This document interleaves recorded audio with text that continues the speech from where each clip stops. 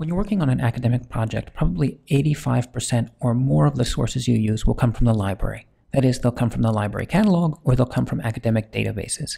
However, that still leaves a considerable chunk of resources that you'll have to go elsewhere to find, and that usually means the internet. And so that's what we're going to focus on in this video. We're going to look at how you can use Zotero to capture sources from different places around the internet. Here I'm going to show you several common types of resources that people usually need. However, the sources that you find might be different, and so my advice is to look through this video and then begin playing on different sorts of websites to see how you can capture things and capture them correctly. Here you can see that I already have Firefox open, and I also have the Zotero window open as well to the half window view. And along the top of my web browser, you'll see that I've opened numerous tabs. All right? And all of these are examples of the kind of web sources that you might bring into Zotero. So what we're going to do in this video is just march through them one by one. The process is pretty simple, so this video will move a little bit quicker than our previous videos. The first example is Amazon. Now, a lot of times you know what a book is, but you can't find it in a library catalog or in our library catalog.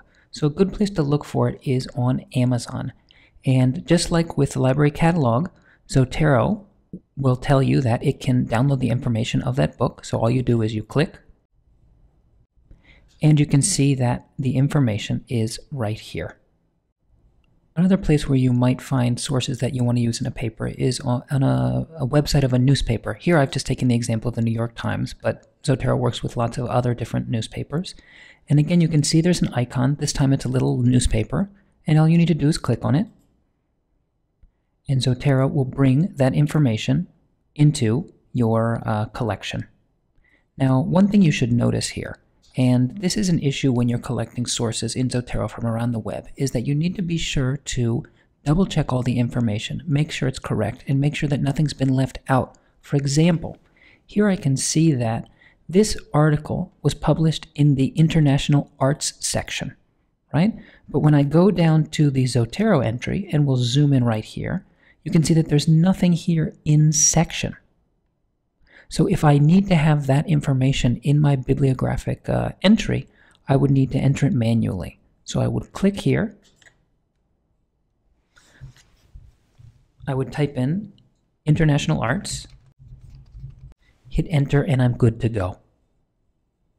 Continuing on, another place where you might find information that you'll need in a paper is on a blog. This is a blog that I really like. It's Academic Workflows on a Mac. It gives you all sorts of tips on using your Mac for academic work. And again, you can see Zotero. I've selected one particular entry about email, and you can see that Zotero has given me an icon for a blog post. So I click, and there it is. It's just that simple. Moving on, let's go to Google Books. Again, when you search for things on the internet, Google often comes up. And you can see that here I have Critical Readings and Translation Studies, which is a book we have in our library. It's edited by Mona Baker, and Zotero has given me the icon, so I will just click and collect it into my database. Now, there's one thing I want you to notice, and again, we're going to zoom in, that here we do have Mona Baker's information, but here she's listed as the author, when we know that Mona Baker is the editor of this book, not the author. So again, I need to make sure that the information imported into Zotero is correct, and then correct it if it's wrong. So the way you do that is you would click on this little triangle, and you would select Editor, and that's it. Actually, there's one more thing. You'll notice we have the publisher information, but we are missing the place, that is, the city where the publisher is located. And so we need to add that information. Here, I'll just type it in. I just happen to know that Routledge is in New York and London. The other thing you might notice is that when you begin typing something in one of these fields in Zotero, it will show you every option that you've already entered into your database, and that should make things move along a little bit quicker. Now, once I have this complete entry, I'm going to move to another side of Google where you might find sources, and that's in Google Scholars. Now, I've Googled myself, and I notice that there are several things where I'm mentioned, and when you have several items on a page, again, you get the folder, and Zotero lets you select the one that you want and download it. Now there are two things I want you to notice here. First, if I go down to the item and I expand it, you'll notice that there's no PDF. And that's because unless you are in the academic database, unless you have access to the academic database, it won't download the PDF for you. So sometimes Google Scholar has access to those PDFs and sometimes it doesn't. Usually it's always better to go to the database itself than to do it through Google Scholar. The second thing I want you to notice is this. If we scroll down and we go to Library Catalog, it says Google Scholar. Now, Library Catalog is the same category that Zotero uses for database. So if I had found this source in JSTOR, it would say JSTOR right here. Remember that Google Scholar is not a database in itself like Taylor Francis or JSTOR. It is an aggregator. That is to say, it searches all of those databases and then returns everything it finds in all of those databases. So if your citation style requires that you include the database name and you find a source on Google Scholar, having Google Scholar here is technically incorrect. You need to find the database in which the item is originally stored, whether it's JSTOR, Taylor Francis, Bitra.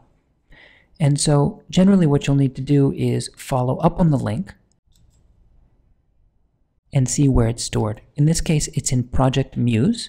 So what I can do is I can click here, select Project Muse, and hit Enter. The final type of source I want to show you is just a web page. That is, it's not a blog, it's not Amazon, it's not Google Scholar, it's not a newspaper, it's just a web page. And you can see here that there's no icon. But even if there's no icon, this might have information that would be useful to one of your projects. The solution for this is to go down here and click on this button. And what this button does is it creates a snapshot of the website. So it collects a little bit of information, and then it also, if I click here, takes a photo or an image of this website so you can access it at a later date. In fact, you don't even need to be connected to the internet. And this way it'll always be in your own personal archive. The only thing you need to make sure you do is that usually the information here will be incorrect, and you need to enter the correct information. In this case, just going to scroll back, I can see that the title of this page is Useful Translation Tips.